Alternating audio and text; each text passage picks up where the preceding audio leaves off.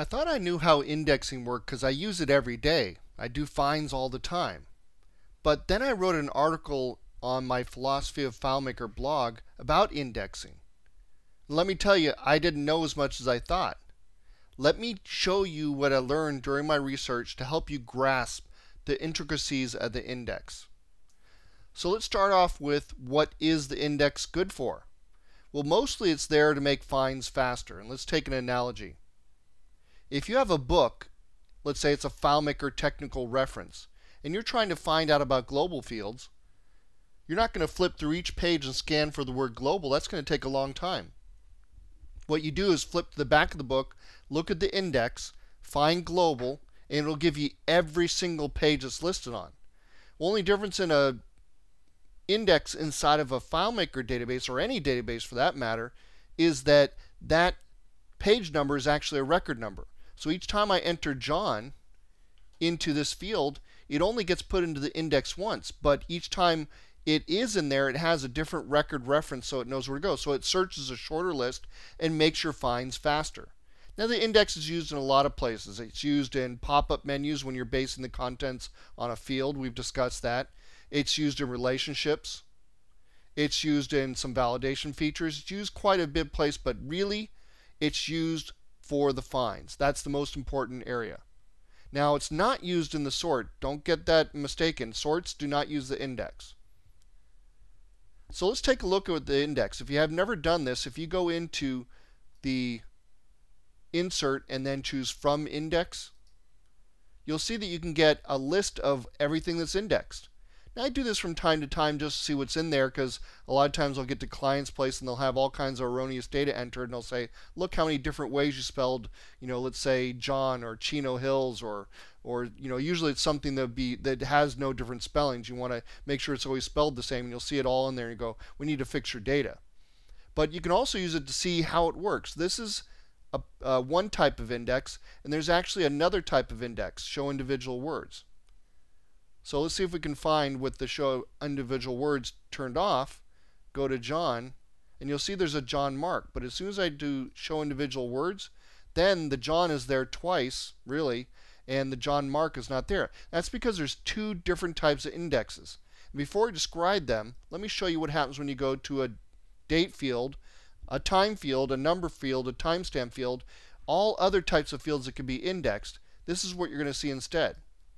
You don't have that choice of choosing show individual words. That's because this is a value index. FileMaker searches the entire value.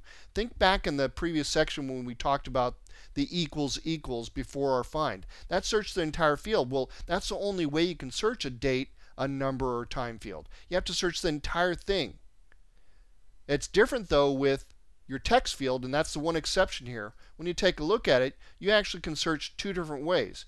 You can search as a value, or you can search as individual words. Now, I really want to make sure that I use the proper terminology here. It's not really a find. What happens is when you use a text field inside a relationship, it's going to be used as a value, such as when you have John Mark in here, right? It matches the whole value. When you're doing a search, it actually searches using individual words. So you don't really have a choice how you search. It's how FileMaker uses the index. So it's very important to understand that value versus word index. There are two different types of indexes. And text fields can have a value and a word index, but all the rest of the fields can only have value indexes. So let's go into Manage Database. And to make things more complicated, FileMaker calls them something else kind of here. You have indexing of none, minimal, or all. Now remember, this is a text field, okay? Take a look at a date field. It only has all. Minimal is not even an option here.